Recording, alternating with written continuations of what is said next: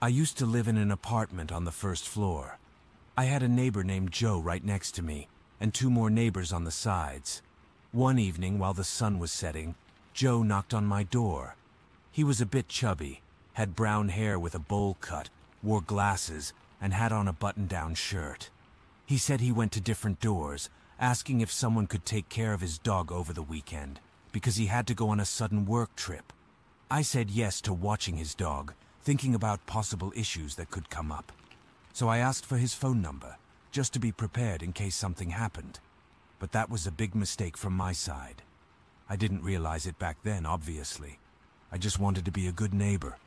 Then we talked a bit about video games and playing Dungeons and Dragons, and it seemed like we had a lot in common.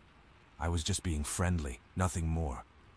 I had my wedding ring on, and I made sure to show it by brushing my hand across my face. My husband was away at that time, and I didn't think much about it. Joe came back on Monday morning, and I gave him his key. I didn't ask for any money, but he said he wanted to repay me in a different way. Then Joe mentioned his office was having an escape room event, and he could bring a friend. I agreed, thinking it could be fun, as he seemed like a cool person, and maybe we could become good friends. When the day arrived, I wasn't feeling well, so I spent the day on the couch, cuddled up with my sweet cockapoo named Cortana. I was really sick and couldn't go to work that day. I texted Joe to say I couldn't make it to the event and told him not to worry about paying me back.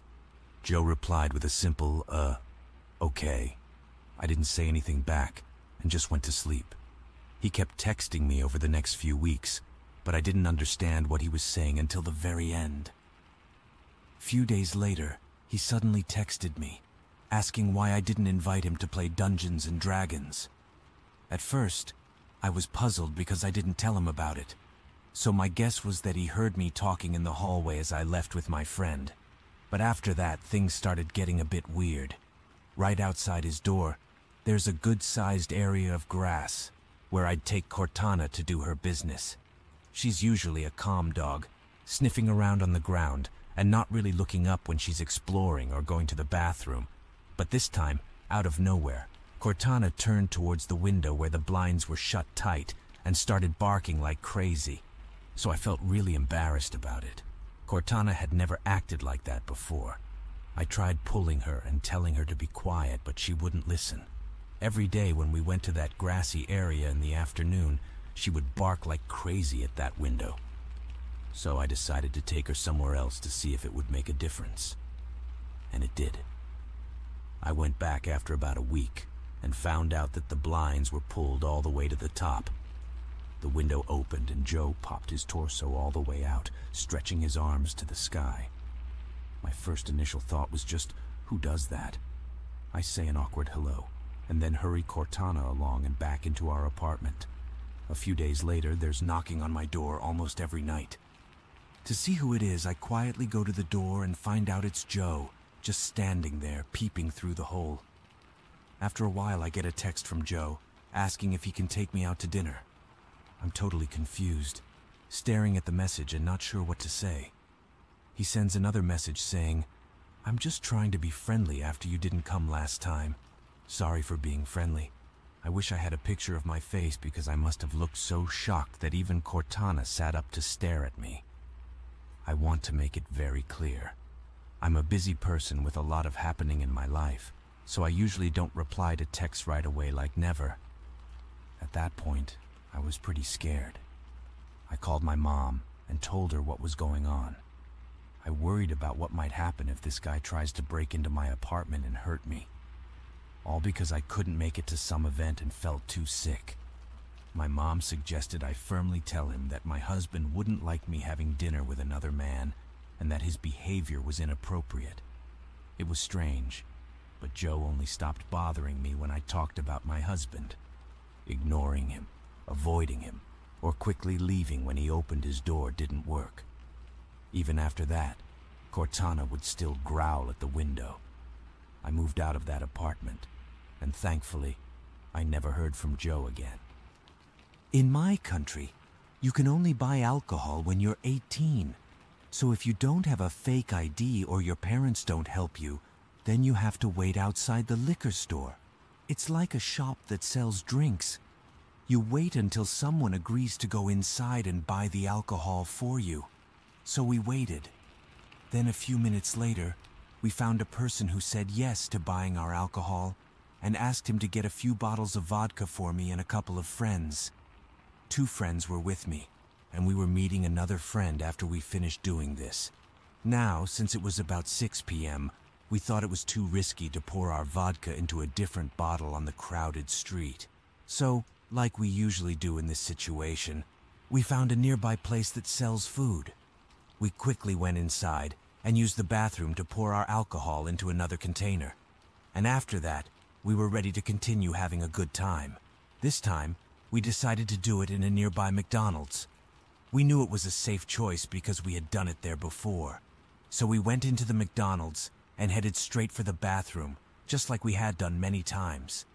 Me and my 2 friends, Harriet and Kara, all went into one bathroom stall to do what we needed to do. As I mentioned before, we had done this a lot, and we usually picked this McDonald's because it was often busy, and people didn't pay much attention to 3 teenagers going straight to the bathroom without buying anything. We finish what we're doing, and as we're about to leave the bathroom stall, we hear a giggle. Guess where it's coming from? I look up and see the forehead and eyes of a guy, maybe around 30 years old, peeking out from under a lifted tile in the ceiling. We're all surprised, just looking at this guy who starts giggling and asking for our names, where we're going, and if he can join us. We're shocked because seriously, who expects to find a random guy in the ceiling of a McDonald's? Being a teenager who felt invincible, I told the guy he was creepy and to go away, but the guy seemed to enjoy this and giggled a little more, still shifting around in the ceiling, never taking his eyes off of us. Now I should probably mention that, along with pouring our drinks into other bottles, we pre-rolled a few joints. So we were scared to alert anyone at this point, as we were young and terrified of our parents finding out about it. The guy, still staring at us, keeps asking questions like, "How old are you boys? Where do you live? Can I have some of your drink?" He's still moving around a lot up there. Then he starts lifting the tile. We're all stuck in the bathroom stall with this guy above us. We realize the only way for him to come down is to drop right on top of us. So we left there really fast. We went outside and talked about what to do. I chose to go back in and tell someone, because it's a very busy McDonald's, and I knew there would be ladies and kids using the toilets until they closed. I didn't want to take a chance that the weird guy would stay up there to watch them, especially since I saw what he was doing. I went in and told a worker that I'd been in the bathroom for a long time talking on the phone. It was a bad lie, but I was too scared to tell the truth in case they called the police. Surprisingly, when the guy showed up, the staff didn't seem shocked at all. They were just mad, more than anything. I saw some guys who worked there go into the bathroom, and I thought they could take care of it, so I left. We still went to that McDonald's, but we never saw that weird guy in the bathroom again. We don't know if he got caught because we didn't hear anything about it later. This happened almost 10 years ago when I was 13. My friend and I were super excited because it was our first time going trick-or-treating without our parents. We lived in a small town where not much happened, and we thought it would be just a regular night. It started just like any other Halloween night. We went around collecting candy, bumped into a bunch of our friends from school, and had a blast. Around 8 p.m., we realized it was time to go home. But on our way back, we stopped by our teacher's house. She wasn't there, and the street was pretty dark because there weren't many streetlights. On top of that, most houses had their lights off, and the Halloween decorations were taken down. So my friend and I felt a bit scared and disappointed because there wasn't much candy on that street. But suddenly, a man came out from under a streetlight. He turned out to be a police officer. We didn't notice him before, because it was dark. He surprised us, but he was really nice.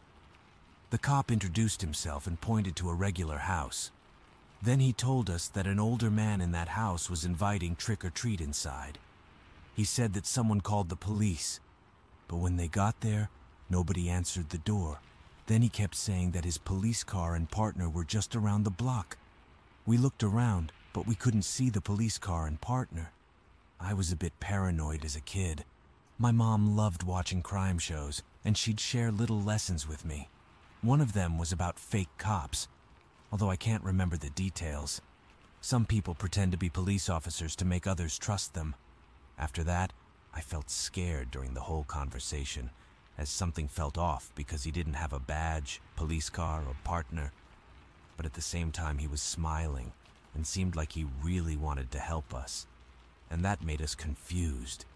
Then things got weird when he made a strange request. He said he needed to talk to a potential predator and wanted our help. Because we were young girls, he wanted us to knock on the man's door and he would hide behind the bushes. The plan was to wait for the man to invite us in, and then the cop would jump out and catch him. At that moment, I knew my friend felt the same as me. We both went quiet, but one of us managed to ask if we could talk about it. The cop agreed, but said we didn't have much time, as he could hear everything in the quiet street. I remember feeling like I wanted to say something, but I was too scared he would hear us and make things worse. We just stared at each other for a really long time. The cop was getting annoyed and told us to decide quickly. Just then, a family came down the street and saw the officer. They were coming over to see what was going on, but that's when the cop said he'd be right back and told us not to leave. My friend and I quickly gathered our thoughts and decided to run away. We sprinted out of the street and didn't look back. On our way home, we talked about different ideas, like him being a fake cop, playing a prank, or maybe us just misunderstanding the situation with a real cop. When we told our parents, we made it sound less serious and doubted what happened. We didn't call the police, but our dad went to the house and around it. There were no cop cars or officers anywhere. Over the years, I regret not calling the police. We told our class the next day, and most, including our teacher, didn't think it was a big deal. Looking back, it's strange that a police officer would put two kids in such a possibly dangerous situation. I really wonder why he did it. But sadly, it will stay a mystery. And I guess that's just how things go sometimes.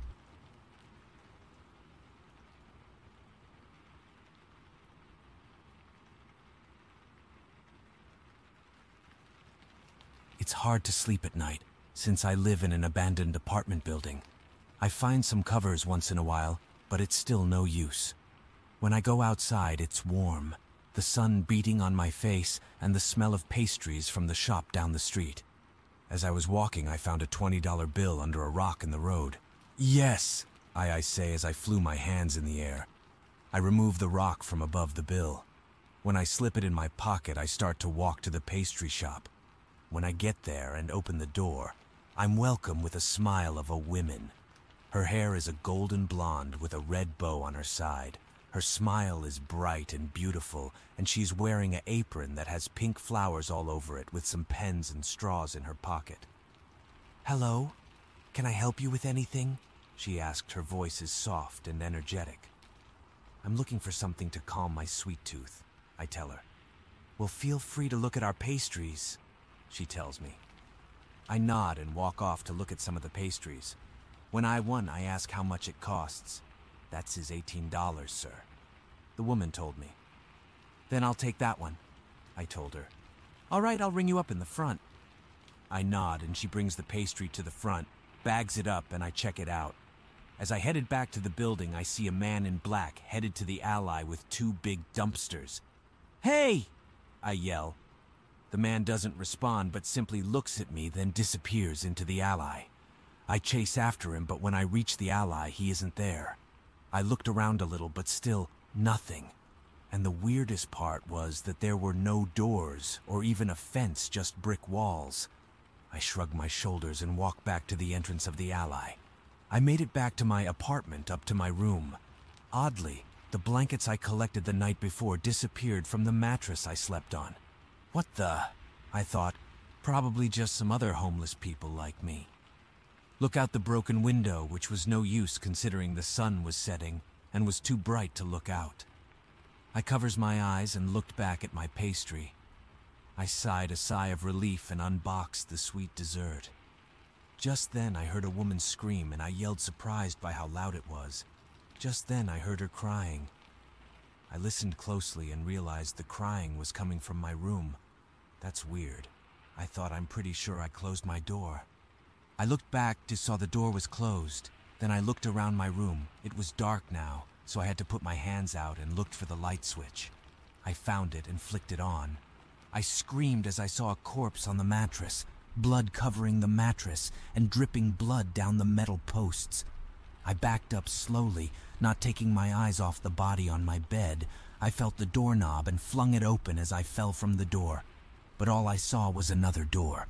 I went through that door, but all I saw was another room with another dead corpse on the same bed. It was different this time, a hand with long black and sharp fingers. So I went into the room. But as soon as I did, I heard the door slam behind me. Bam! I screamed and put my hands up in a fist. The light flickered and the hands were gone. I felt my face go dark. I laughed and told myself that this isn't real. The light flickered again, and this time the body was gone. So was the blood, and one blanket was on the bed. I laughed and walked over to the bed. It was dry. I got under the covers and started to go to sleep. I woke up sweaty and scared. I saw red eyes and that same long black hand reaching towards me. I swung my head around looking for something to use for a weapon. I found a crowbar. I grabbed it and swung it around. I felt it hit something hard and heard a smash as glass broke, and a thud. I heard another ear-shrieking scream. I ran out of the building and out on the empty streets. To this day, I still fear that if I shut any door before dark, that thing might come back to kill me.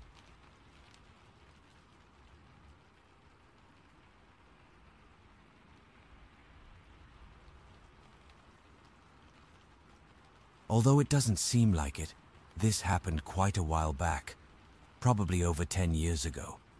I was in the later years of high school and was home alone.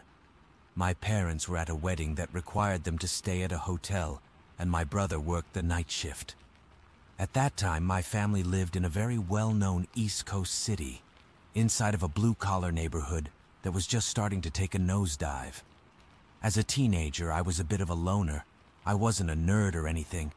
I was a big dude who had friends and went on dates, but I'm naturally an introvert, so I cherished the rare alone time that I got.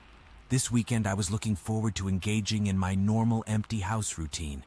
Play some PlayStation on the big screen TV, order some late takeout dinner and watch some Dragon Ball Z, then around 2 a.m. fall asleep on the couch with my old dog Cecil.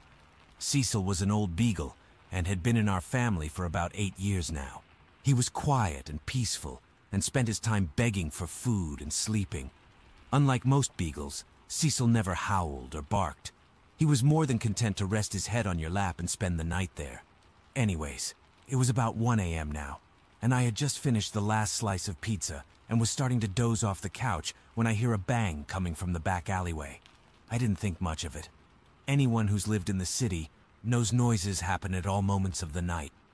Cecil's head popped up off my lap and the hair on his back stood up. He's always been a bit skittish, so I calmed him down and started dozing off again. But not more than 2 minutes later, I hear another bang. Cecil did something I never saw him do before. He leaped off the couch and ran like the winds towards the door leading to the basement, barking and growling like a dog twice his size. The look on his face reminded me of a German Shepherd canine unit. I'd never seen him act like that before, which got my adrenaline pumping. Through the dog's barking, I can now make out a persistent banging. There was a seldom-used door in the basement that led to our back alleyway. It was old and rusted and was hard to open even with a key, and it made a lot of noise. I suddenly realized that someone was trying to break into my house through my basement door. For those who haven't lived in a bad neighborhood, it's usually general knowledge that if someone tries to get into your house and moves on after they realize the door is locked, they only wanted your stuff. But if someone is persistently trying to get into your house despite the door being locked, well, they want you. Knowing this, I rushed upstairs immediately to grab a heavy wood baseball bat that I kept under my bed for situations like this. Then I head down to my basement. I probably should have ran, but I was a macho teenager with a tough guy complex, and I had nowhere to go. While I'm heading down the stairs to my basement, Cecil blows past me with the speed and aggression of a dog half his age. Suddenly I hear a man's voice say, "Oh fuck," and the banging stopped. I didn't call the cops or anyone else, which was probably the dumbest thing I've ever done. I just sat up for the rest of the night with the bat in my hand. My brother came home that morning and I told him what had happened. He went to the basement door to take a look, and when he gave it a tug to open it, the whole door fell off. This psycho was one good shove away from getting in my house, but old Cecil scared him off. I'm pretty sure that lazy, fat old dog saved my life. When I tell this story to people, they dismiss his actions as a dog doing what a dog is supposed to do. But I can tell you that Cecil never barked or moved that fast in his life. It was almost like he knew the urgency, like he knew that door was gonna give. A few years back, we had to have him put down, 'cause he just had no will to live anymore. Before the injection, I got a moment alone with him. I thanked him one last time for his friendship and for what he did that night. At this point, I was a grown man with a wife and kids, but I'm convinced none of that would have happened without old Cecil.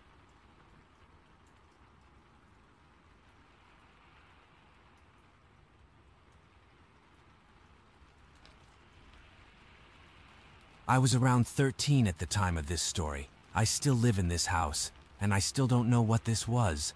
A thunderstorm had just started, and due to our area being in Tornado Alley, I always slept downstairs in my dad's room, just to be safe because I'm a heavy sleeper.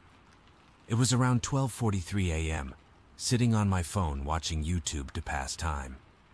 As the rain hit the house, I heard my dad's intense car bass pull up into the driveway. I lived in a small town, and everybody knows everybody, and he was the only one with a car like that. I assumed he would be coming downstairs to sleep since he had been working all night, and so I collected my things and my dog and sat at the edge of the bed waiting. After waiting for a few minutes, I ended up walking over to the window that faced directly towards the driveway. Through this window, I could see the entirety of the driveway, so there was no way any car in the driveway wouldn't be seen. But there wasn't a car. There was nothing. I thought I had probably just mixed up a car passing on the highway next to us, because I remember my dad had also said that he would only be home around 2 a.m. I walked over and sat back down, but almost immediately I realized the car-based sound never left the driveway. I was spooked, but eventually I thought nothing of it, seeing as people park randomly around houses a lot. A few minutes passed by, and I heard my dad's cough in the garage. I thought he was home, and I was relieved because the storm was beginning to pick up. But it only frightened me more when I realized that I never heard the garage door open. I was too spooked to look out the window again, and so I waited. A few minutes passed by, and the rain now hitting the house harder with thunder and lightning getting louder and brighter. Heard my dad's voice call out my name softly. Never. At that moment, I realized that there was someone in my house or something. I had frozen place, listening. I turned and looked at my dog, noticing his confused look towards me as if he didn't hear anything.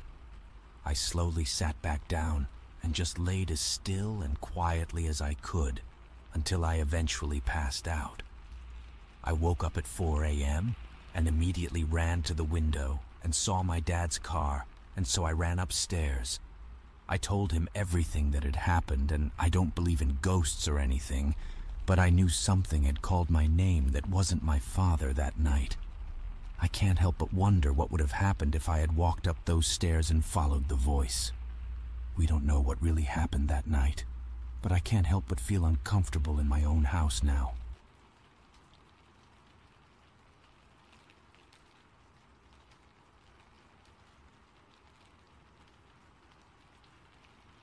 I was lucky enough to live in a large house when I was a kid. My house had a side room towards the back side of the first floor. My siblings called it the second living room because that's basically what it was. It had an old recliner, a small table, and a mid-sized couch. That's it. We hardly ever sat in there. One morning I woke up sick. I told my mom, and she told me to take the day off from school and stay home. My siblings had to be at school, and my parents worked, so that meant I had the house to myself. I laid around in bed for a few hours, until around 10:30 a.m., when I heard steady walking coming from the first floor. I thought nothing of it at first, as I just assumed maybe my mom went in late to work like she did sometimes. I needed something to eat anyway, so I stood up and went downstairs to the kitchen. I made it about 3 feet in front of my kitchen's walk-in doorway when I locked eyes with not my mom, but a 6-foot-tall man wearing raggy and ripped-up clothes. I was frozen in fear. I just stood there. It was only for a few seconds, but it felt like hours had... The guy just stood there and watched me too. No expression or anything. I eventually pulled myself out of the shock and bolted from my bedroom upstairs. I didn't hear him following me, but I got in my bedroom and locked the door and moved a dresser in front of it anyways. I pulled out my phone, and instead of calling 911 like I should have, I called my mom. I screamed into the phone telling her someone was in the house trying to kill me. She told me not to leave my room for any reason and call the police. So I did. 15 minutes later, the police finally show up, as I could see through my bedroom window. I watched them enter the house before I left my room to run down to them for safety. I told them everything that happened. They did a quick search of the home and found nothing. Not a single person or broken window or door. My parents came home shortly after. That the guy had not been caught. I was extremely angry as well, but I was also relieved that I was alive. The police began packing their things, but as one of the last officers was on the way out, he noticed a Walmart bag sticking out from under our couch. It was that couch in the side room that no one ever used, and well, what do you know, we found hundreds of trash bags and week-old rotting food under the couch, along with some of our personal items like wipes, water bottles, and we even found a bag of piss. Whoever that man in the kitchen was had been living under our couch for weeks. I can't comprehend how none of us had smelt any of the garbage that was piled up under there for the entire time he was there. The fact that he never made a single noise under there just baffles me. We've since cleaned that room out completely and turned it into a breakfast nook with wooden chairs so no more people can break in and find free housing in the... I go off to college in a few months, so I won't have to live in fear of that incident happening again for much longer, but I still think about it every time I wake up.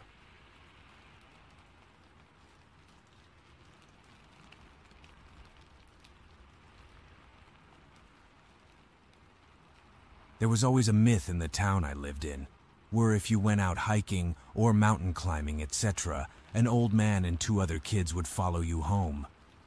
I thought it was bullcrap, obviously. I mean, how could you believe the same old man and the same 2 kids could follow people home each day? That's what I wanted to believe. I moved into my new house a week ago with my dog Sparky, so I can visit my girlfriend more often, Chelsea. From where I moved in, she's now only a block away. We said that now I've moved closer, we can do more fun activities. But one of the activities we mentioned stuck out to me more than the others: mountain climbing. I told her the mountain climbing idea wouldn't be so bad since there was a mountain only 3 miles away, so we agreed to do it the next day. I mentioned the idea to my friend an hour after me and Chelsea had that conversation. He told me to cancel. I asked him why, and he texted back saying, "Look, you can go if you like, but be careful of the old man and his 2 kids." I had heard the myth before. I thought it was stupid. So I said how I felt. That's a stupid myth. He left me on read for a couple hours after that, but then replied, "If you go missing, don't say I didn't warn you." The next morning, me and Chelsea drove to the mountain. I mentioned the thing my friend said to me to Chelsea. She agreed with me of how it's stupid. We got to the mountain, got our gear ready, and headed out. 30 minutes in, the walk was tiresome. We thought it'd be a short walk since the mountain looked small, but we can't walk back down now. 1 hour in, the phone service was terrible by this point. It was 1 p.m. now, so we had to finish this walk soon, otherwise it would get dark. 2 hours in, the sun was setting. I was growing worried by the minute. 3 hours in, it was dark and our phones were dead. We couldn't go back and we couldn't keep going up. We were just forced to stay in the forest area of the mountain. We were aimlessly wandering for a bit, until Chelsea stopped walking. I asked her what was up, and she said, "They're looking." I looked around for a bit, but saw nothing apart from nearby trees and darkness. I looked back at her and said, "Chelsea, stop, this isn't funny." And then, with the most horrified look on her face, she turned to me and said, "I'm not trying to be funny." I then heard a howling, maybe about 8 ft away from me and Chelsea. I grabbed her hand tight and ran in a random direction, away from the howling. I didn't look behind me, and I didn't want to. I just wanted to get off this mountain. But then I heard 2 kids crying, blood-curdling screams of terror.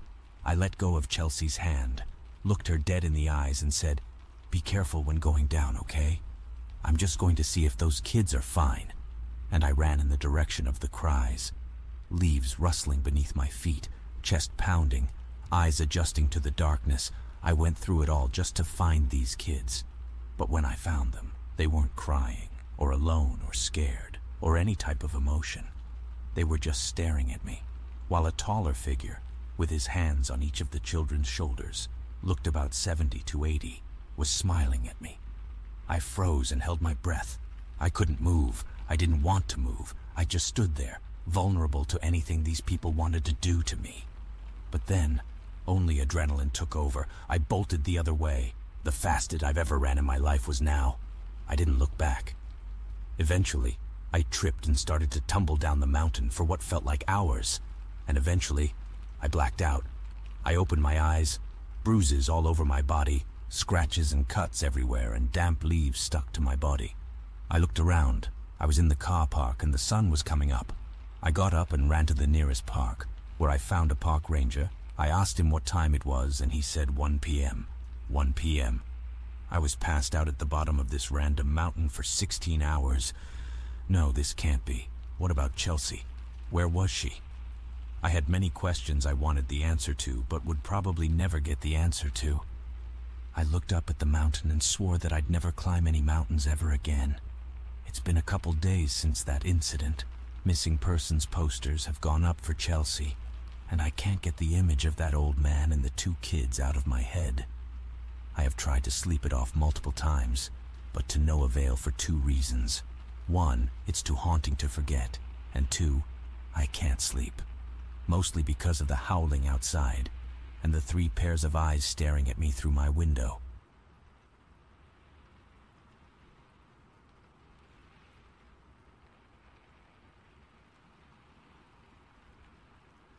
Just a few days before Christmas, my mom asked if me and my girlfriend could look after the house and take care of the dogs while she went on a week-long vacation with her boyfriend. We agreed, and the first few days were quite normal.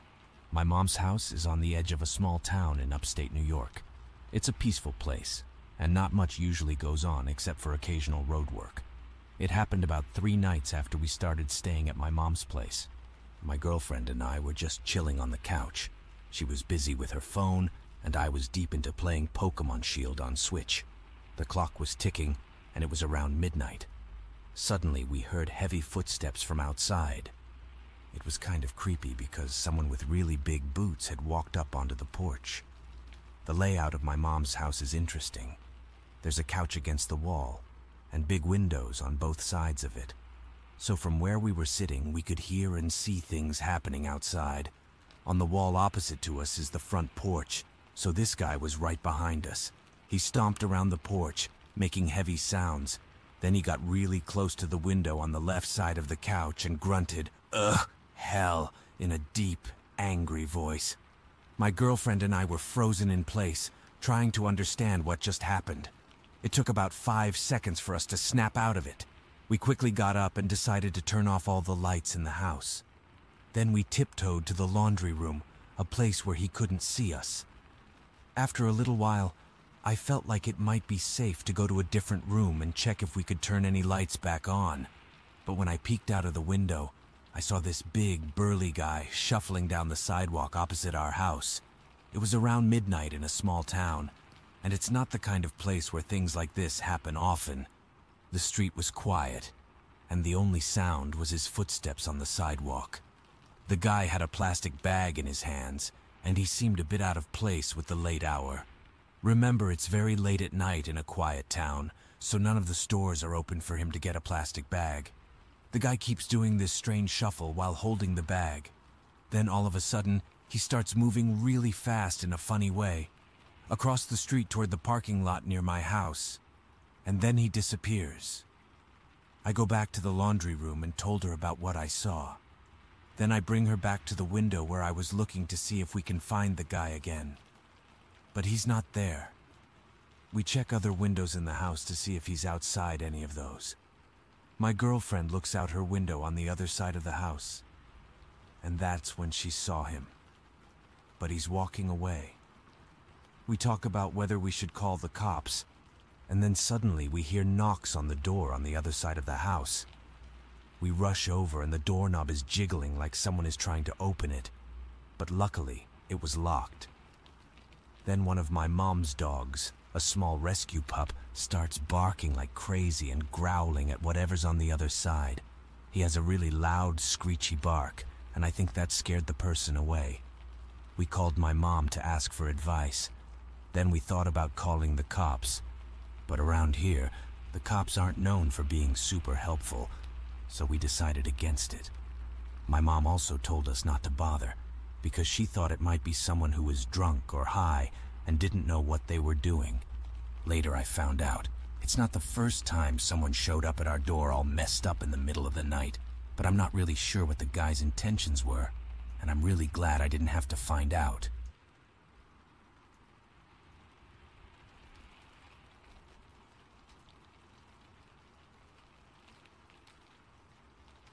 When I spent the night at my friend's house in middle school, we liked staying up late.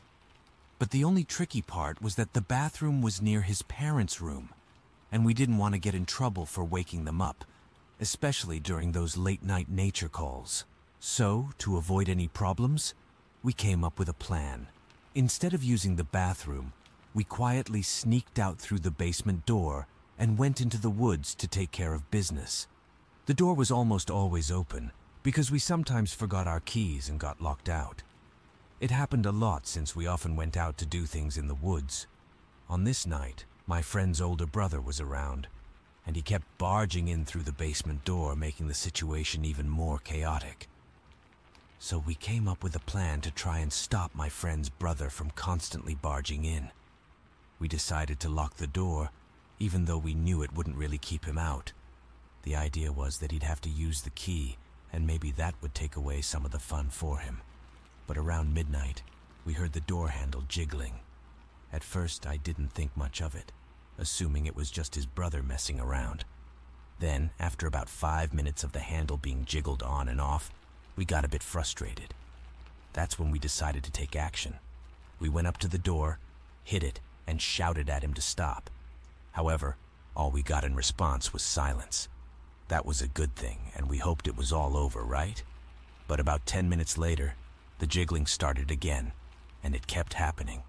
This whole thing repeated for about 2 hours. No matter how many times we told him to stop, he didn't listen. We got frustrated and just said, "Forget it," and decided to ignore him. Even after we stopped paying attention, he kept going for about half an hour more. It felt like forever. Then finally he gave up. Let's jump ahead to around 9 in the morning. We were just waking up and one of my friends needed to use the bathroom.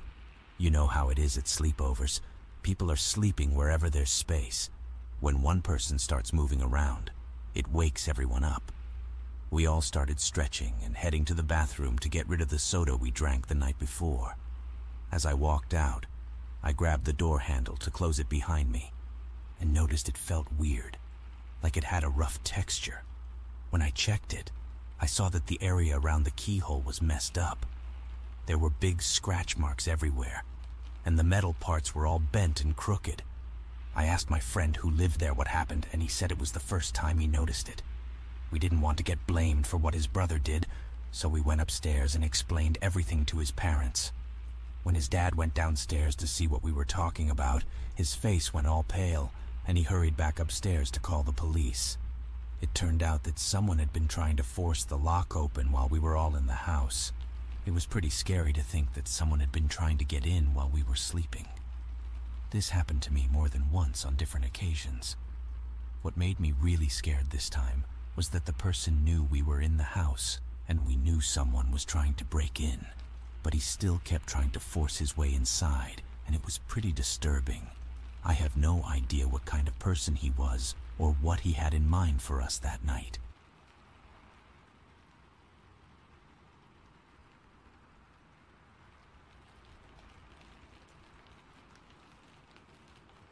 This happened around 10 years ago, when I was 14. At that time, I lived in an old farmhouse way out on a country road. Our house was surrounded by cornfields, and our nearest neighbors were 2 to 3 miles away. Living there was good because not many people came to our door to sell things or talk about religion, but a very few did. One night, only my mom and we were baking treats to sell and raise money for my little brother's Boy Scout group. My dad and brother were away, helping my uncle with some cows, if I remember correctly. We were busy in the kitchen, chatting and laughing. Soon we heard someone knocking on the door. A regular, everyday knock, like tap, tap, tap. Mom. She mumbled to herself and took off her dish gloves to open the door. I stood at the kitchen island, rolling out some dough for a few pies and also watching my mother go to the door. I felt a little nervous in my stomach, but I thought it was just my usual worries. As my mom went to the door, the person outside tapped again, but this time it was like a beat tap, tap, tap. My mom stopped and turned back, looking pale. She walked back to the kitchen and went to the window facing the porch. She went to the side where you could see the porch really well. Mom pulled the curtain a bit to peek without anyone seeing her from outside. Then she went to the other side of the window to check the driveway. I had stopped what I was doing because at this point, making pie crusts didn't seem that important. Mom's eyes got big when she looked outside. Then she closed the curtain and stared at the floor. Her face showed both anger and fear. She took my wrist and led us to the closet, asking quietly if I had my cell phone. I did. Then, from the closet, she took out my dad's special Louisville Slugger baseball bat. Suddenly, the person outside banged on the door really loud. I gasped a little. Mom looked at me, telling me to be quiet, and took my arm. We went to my parents' bedroom and she locked the door and windows as we walked. At one point, she stopped at the living room window to peek outside. She closed it fast and made a frustrated noise. We made it to the bedroom and she pulled me inside, locking the door. Mom took my phone and started dialing while handing me the bat. She sat me down on the floor where I'd be out of sight from the door and opened the closet to get the gun case. She spoke quietly on the phone, but I was really scared and couldn't concentrate on what she was saying. She took out my dad's shotgun and loaded it fast. I looked at her frightened when she hung up the phone. She pulled me up again and led me out of the bedroom. We sneaked over to the other side of the house where the bathroom was. Mom gave me my phone and gestured for me to go inside. She put down the gun and looked at me with both hands on my shoulders. You have to listen. Some guys are outside, walking around the side of the house. I stared at her, eyes wide, feeling myself shaking. Why? What do they want? I don't know, but you have to stay in here, lock the door, and don't come out until I say. Got it? I nodded, and she squeezed my shoulders. I'm going to block the door from the other side. I won't remove it until I tell you it's safe. I understood right away. I heard her push the heavy quartz chest in front of the door, a box filled with quartz for many years. I sat on the floor by the window, holding onto the baseball bat. It felt like a really long time, but it was just 5 minutes. While I sat there, I heard 2 footsteps outside the window and 2 deep voices talking quietly. Are they really inside? Maybe not. No, there's at least 2 ladies inside. Heard them talking at the door. I got scared, started breathing fast, but covered my mouth with a towel to keep it quiet. Who were these people? Soon, I heard another voice. Guys, let's go. Charlie saw cops down the road. Then I heard 3 sets of feet running toward the front of the house. I was crying a lot by now, tears pouring down my face. Was it over? Were they leaving? After a few more minutes, I heard a man's voice in the house. I started to panic, huddling into the bathroom corner. I heard my mom's voice on the other side of the bathroom door saying, "It's me. The sheriff's here. They're gone. I'm moving the trunk. I stood up, unlocked the door, and opened it. The sheriff and my mom were moving the trunk out of the way. I ran to my mom's arms quickly, and we stood there hugging. The sheriff said more officers were chasing the van, and he needed to ask me and my mom some questions. My mom nodded, and we went to the kitchen where the air smelled like burnt cookies. The sheriff asked us questions, and that's when I found out what my mom saw. When she looked out and saw the man knocking at our door, she knew something was wrong right away.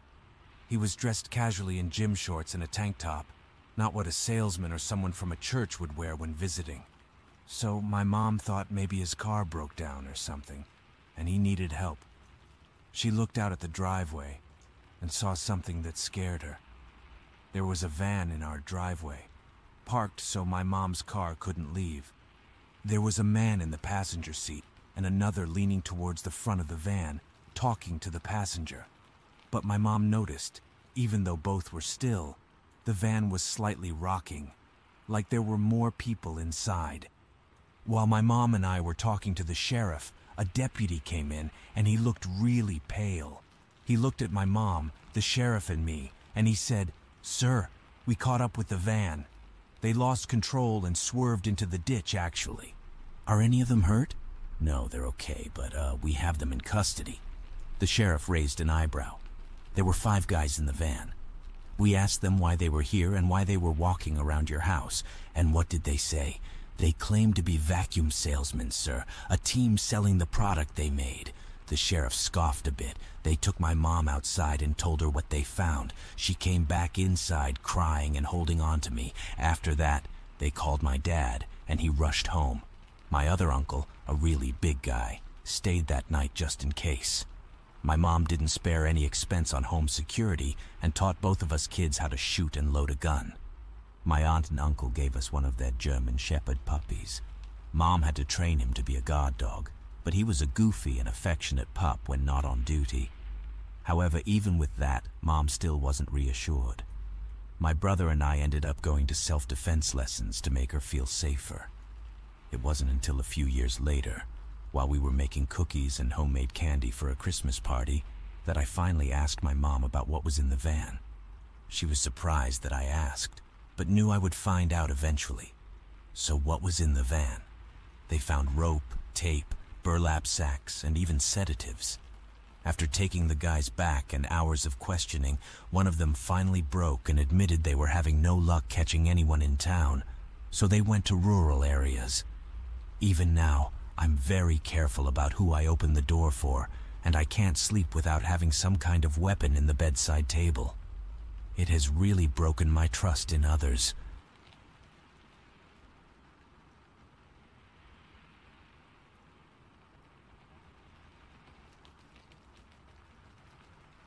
A couple of years ago, when I was 25, I shared an apartment with one of my best friends.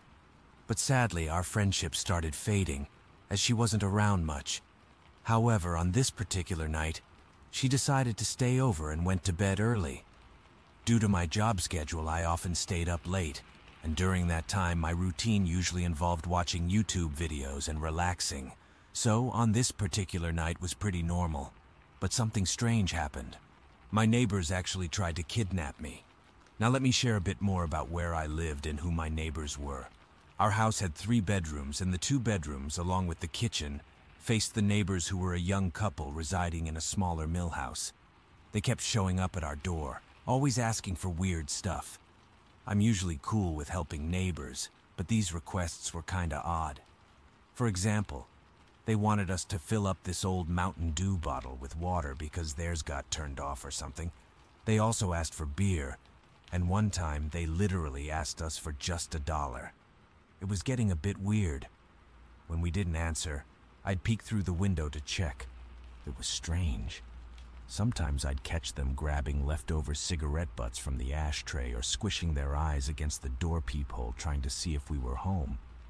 So I'm sitting on the couch watching YouTube when I hear a knock at the door. I rolled my eyes because I knew exactly who was knocking. It was 11 p.m., and when I checked through the little door window, there he was, the boyfriend on my porch. Normally, I'd just ignore it and go on with my night, but this time he looked kind of troubled. So I decided to open the door and see what was up. Hey, I just wanted to ask if you could do me a favor. I got a ring here in my pocket for my girlfriend, and I need someone to record the moment. Can you follow me to my backyard and film it for me? He nervously asked. It was unexpected. I was pretty confused, but really wanted to find out what was happening. I congratulated him and told him I'd join in a moment. I just needed to put on my shoes. Once I closed and locked the door, I rushed to the back room with a view of their backyard. Peeking through the blinds, I expected to see some decorations or a setup, but it was totally dark, no signs of anything. It felt odd, so without wasting time, I woke up my roommate to share the whole story with her. No way, she told me, and we both walked back to the door after the boyfriend started banging on it. I peeked through the little door window again. It was pretty dark outside and I couldn't see much. Then, I saw him move his eye away from the peephole. It gave me a chill, and I quickly turned around, pressing my back against the door. My roommate hurried back to the door from her room, grabbing 2 wire hangers like they were shields. We both clung to the hangers and sat against the door until he finally left. It was pretty scary, but we wanted to be sure we weren't overreacting. So we decided to go out through the back door and hopped into her car for a quick drive around the neighborhood. They always kept their front door wide open and there were no blinds, so you could easily see inside their house. We drove by slowly in her car, sneaking into the living room. On the couch, the couple and the older man were all just sitting there, staring at the wall. We quickly drove away and decided to stay at a friend's house that night. After that, I stopped answering the door for them. But one day, when I came home from work, I noticed an older lady parked in their driveway. As I got out of my car, she walked up to me and asked if I knew where the neighbors were. I explained that I hadn't seen them in quite a while. Then I asked her who she was, and she informed me that she was the owner of the house. She told me they hadn't paid rent for months, and it led to her having to evict them. When she went inside the house, it was a disaster. Needles scattered, garbage all over, walls with holes, and even a mess on the floor. I expressed my sympathy for what she had to deal with, and mentioned that I was glad they were finally out. But thinking about the condition of their house, I felt a sense of relief that I hadn't followed him to the backyard. And who knows what he might have had planned that night. When I was 19 years old, I had a job in the small mall in my quiet town. In our town, not many serious crimes happen, and it's a peaceful place. However, the city that's about 15 minutes away used to have the highest murder rates in Canada. The mall where I worked was not too big, and it was a common spot for moms with their kids and older people looking to pass the time. It's a really safe mall where I work. Not a sketchy one at all. But one day during my break, I headed to the food court to grab a drink and scrolling my phone just like I always do. As I sat there, I noticed 2 women walking towards me. My first guess was that they saw my work uniform, and I thought they might have questions about something my store sells. I didn't think anything bad was happening. They walked up to me and sat down quickly at my table in the food court. Both of them talked with strong accents, though I wasn't sure what kind because I hadn't heard it before. They were dressed really fancy, like they were going to church or a special event, and seemed pretty regular. Nothing strange about them. Then one of the women takes out a book, and they start asking me some strange questions like, mostly things about religion. So I think they might be some kind of missionaries. They start telling me about God the Mother. Since I'm really shy, I just listen to them talk. Then they invite me to a youth group they organized for that evening. I'm a bit surprised, not expecting such an invitation during my break at the mall. I said I was at work, just taking a break, so going with them wasn't possible. But they kept insisting. I had to repeat a few times that I couldn't join. Finally, they got the message, but then they asked for my phone number. They said they'd text me the details the next time they organized something. I felt a bit uneasy, but gave them my number to end the conversation. A couple of days later, I got a text from them trying to plan something for the youth group. I felt a bit trapped because I wasn't really interested, but I didn't want to be rude. I hesitated for a moment, thinking about whether to reply or not. Eventually, I decided to block the number. It wasn't that I thought they were going to do something bad. I just wasn't into the idea of going to a youth group. I hoped blocking the number would make it clear that I wasn't interested without having to explain it. A few months later, I was reading the news, and there was a story about a warning for young girls in our city regarding a human trafficking scheme. The report mentioned a tactic where women would approach and talk about God the Mother, trying to convince people to leave with them. I felt a rush of relief, realizing that I hadn't finished my shift that day when those women approached me. I wondered what might have happened. Moreover, I was thankful that I never responded to their text. It's strange to think about how a small decision like that might have kept me safe.